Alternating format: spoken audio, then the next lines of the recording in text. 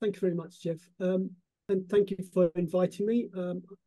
First of all, just to say that I won't be doing a presentation. Secondly, I will be talking through things and where we've come from, what we're trying to do.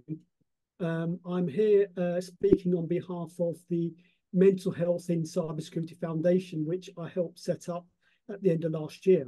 The first thing to clarify, I guess, is that I'm not from a consistent mental health background. I am a cybersecurity professional. I did work in mental health way back in the 80s for a couple of years. And I was a management consultant for a while. Then I worked in technology as a project manager in development projects, so software development. And that was before I moved into cybersecurity, where I've been for 23 years-ish. And the sort of roles I have had, I'm currently a chief technology officer. I've been an information security officer and a consultant in the field. So with all that sort of background, what am I doing talking about mental health and cybersecurity? So let me tell you a story as to how it started and what we're trying to do.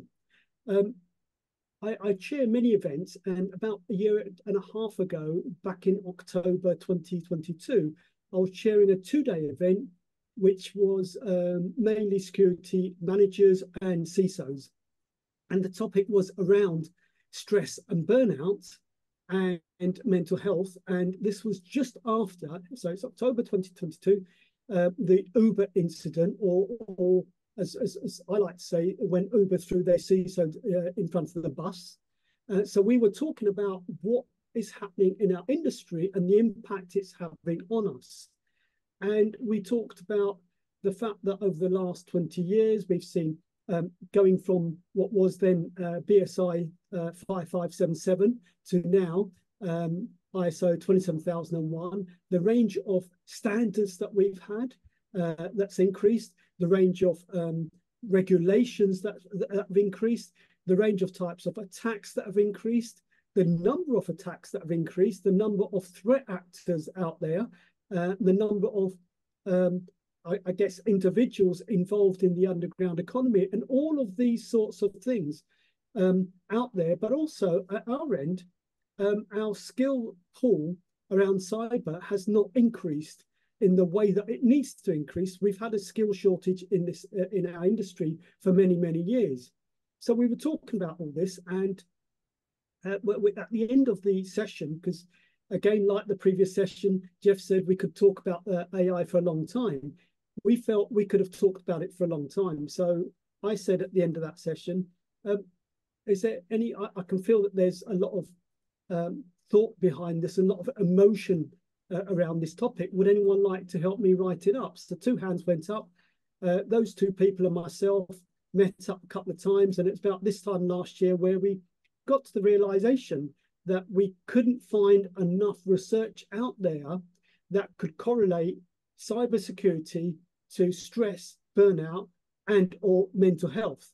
There was a couple of research projects that have been done where people said that they felt stressed, but what we were coming up with is probably, in our mind, we were thinking that academics would probably look at this research and say, well, that's not academic research. It's just a survey done with people who volunteered their thoughts. And if you're interested in research like that, you're probably going to contribute to it. So the numbers are skewed towards people saying that they've been affected, that they are stressed, that they've got burnout, because they're the sort of people who are going to respond to this sort of a survey.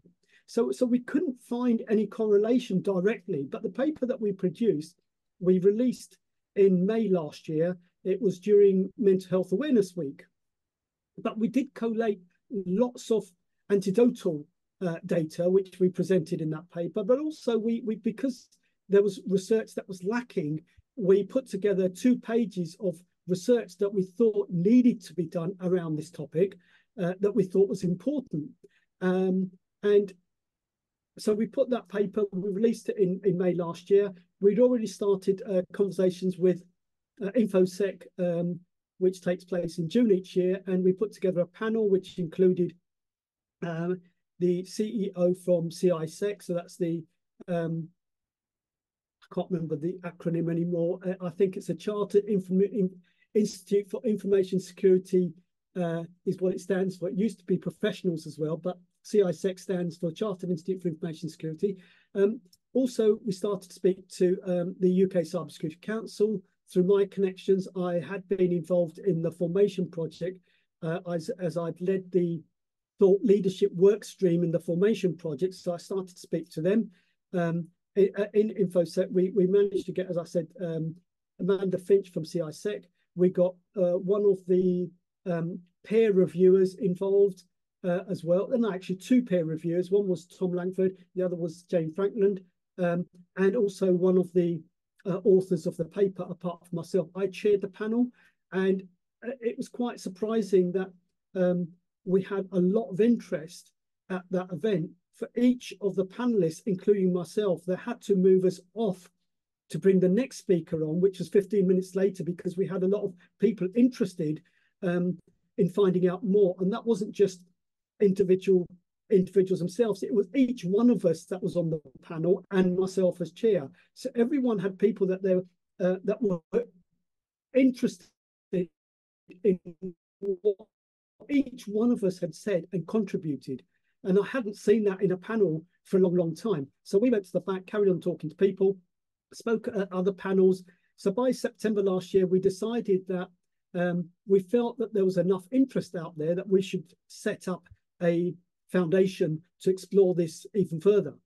And we've had other panels since then on other events.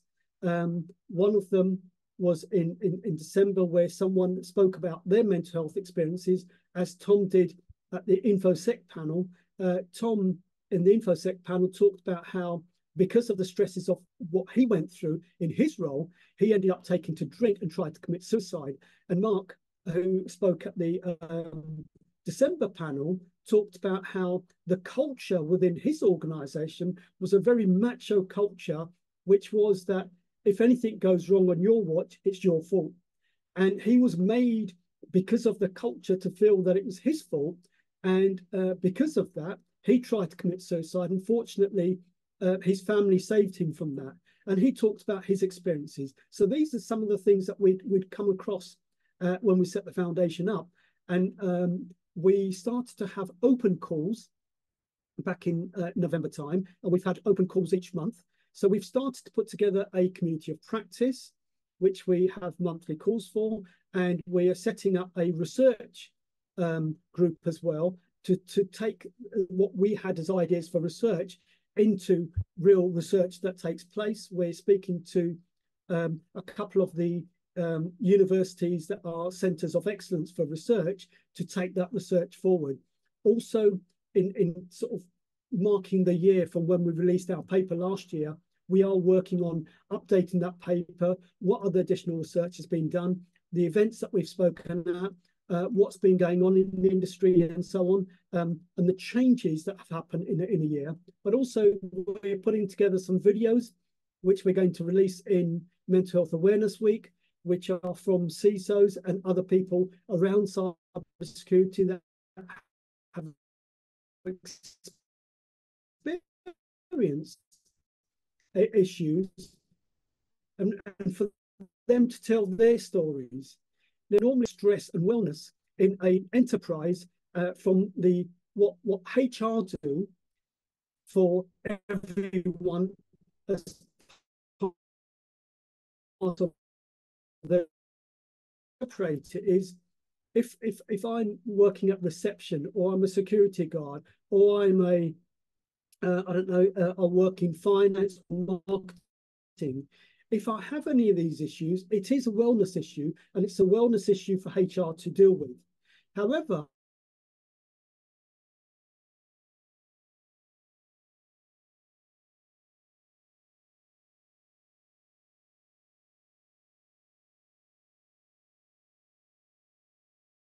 and how I perform will impact the cybersecurity team, and the cybersecurity team is responsible for the cyber resilience of an organization. And if you look at the cyber resilience strategies around the world from governments, every single government cybersecurity cyber resilience strategy relies on the cyber resilience of its enterprises. And the cyber resilience of an enterprise relies on the cyber resilience of its cyber team. And that is why we like to separate it, and why we think it's an issue that shouldn't be a wellness issue, but a cyber resilience issue. And from that perspective, we are speaking to a lot of people. We're getting a lot of traction. We've put together a charter. I will share that charter with you briefly, just so that you get an idea to see what it is that we are saying. Will I be able to share this, Jeff? I don't want to share screen. I just want to share the charter. Do you want to just put a link to it in the chat? Oh, no, I will be able to share it. It's okay. Yeah, I'll share screen, that. Whichever you prefer. Yep. Okay. There we go. So this is a dummy one. This is an example. So it's to the company I work for, Virtually Informed, has agreed to. As an organisation, we recognise, and this is quite important, and you'll see in there, the delivery of sustained, effective cybersecurity of an organisation relies in part on the resilience of its cybersecurity teams and leaders. The cybersecurity teams operate in a relentless high-pressure environment. Stress, burnout, and deteriorating mental health of cybersecurity professionals is a real threat to the cybersecurity industry and the organisation they serve. Investing in effective management of mental well-being within cybersecurity teams help address this threat. In response, we promote our signatory to to key stakeholders, raise awareness, foster an environment of understanding, openness, and transparency for all staff experiencing stress, burnout, or have become mentally unwell. Monitor practices that lead to stress, burnout, and so on, and then we pledge to. And this is an example. Different organisations can pledge to different things, and that's an example that someone might share. And really, what we're trying to do, this first level of this charter, is about raising awareness, and that's all we're trying to do. Raise awareness. We're not trying to force organisations to commit to making changes immediately, although that would be nice. And what we're trying to do is, at the moment, within this phase that we're at, is we're trying to, within the next month, we are going to have a launch event, and the first 30 organisations that sign up to the charter will be at the launch event. We'll invite them and we'll give them a framed version of the charter that they've signed up to. And the different types of organisations are what we are finding that we're representing and trying to represent in this first version, which is basically not just, we have got some enterprises. So one of the founders is from Admiral Insurance, and they do some work around, with their cyber teams around mental health. So we've got organisations like that who are end users of cybersecurity. Also, we've got bodies like CISEC that are interested. Also, Tech UK, they're going to sign up to it. They're going to host the event that we have. So we've got industry bodies. Then we've also got event organisations like Foundry. They are hosting us in May for some workshops that we're doing. Also, other event organisations. Also, we've got recruiters that specialise in cyber that are talking about this and are signing up to it. And for example, their pledges are totally different, but you can see where within the pledges, when we're talking about creating transparency for our industry and our profession around this topic, because when we first had that conversation with one of the recruiters, what we talked about was the fact that we're finding that CISOs are staying in their roles for maybe 24 months, 2 years. So they go from one role to another role, and we don't know if they're going out the frying pan and into the fire type role. And partly, if that is happening, is that we are in a situation where we are creating an environment where people cannot be honest, that they are being stressed with the work that their organization is exposing them to. And they're working 40, 50, 60, 70, 80 hours a day.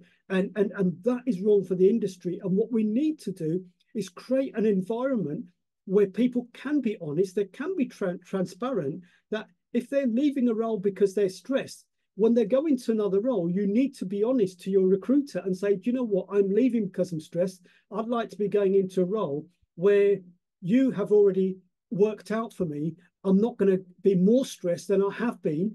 And hopefully that the organization I'm going into is going to be aware that I have come from a stressful role and that I have been working 80 hours a week, and I'm not looking for, jumping out this role into that one. So what we're looking for is working towards the future where we can be honest about the hours that we've been working. We can be honest about instant response teams where they're working. There's a team of 3 or a team of 5 or 15, however many they are, but they've been working in a way that they are just being battered continuously. Now, I understand that not every team within cyber works within that high-pressured sort of conditions. However, we do need to start looking at what we're doing to the teams, especially the fact that we are the resource pool is small, and if we're not careful, it's going to get smaller because the advert that we're presenting out there to the world is that we are continuously stressed and we're moving on because we're burning out very, very quickly. I will give people links, and I will ensure that Jeff has got my details. So if anyone is interested in signing up to the charter, and all we're really asking for people to do at this stage is, and the example I gave is that, if you don't work in cyber, but you do something with a cyber audience, look at it, see what you can do. Event organizations have said that we have events for cybersecurity professionals. We will make sure that we raise the issue by having panels, by inviting speakers to talk about it. Recruiters are doing what they can do. Others are doing what they can do. And in terms of industry bodies, we're just getting them to just say that we will consider the issue in our committees, in our working groups, and we will try and make sure that we're not making things worse for cybersecurity professionals. So if you're not a CISO, if you don't work in incident response, if you work in somewhere else, but you have a cyber audience, there is a role that for you to play, is what we're trying to say, because collectively is how we're going to change the industry and the profession and those that are being impacted. It's not it's not a case of one person's going to change it or one organization's going to change it. We collectively need to take that responsibility to raise the issues and look to see what we can do.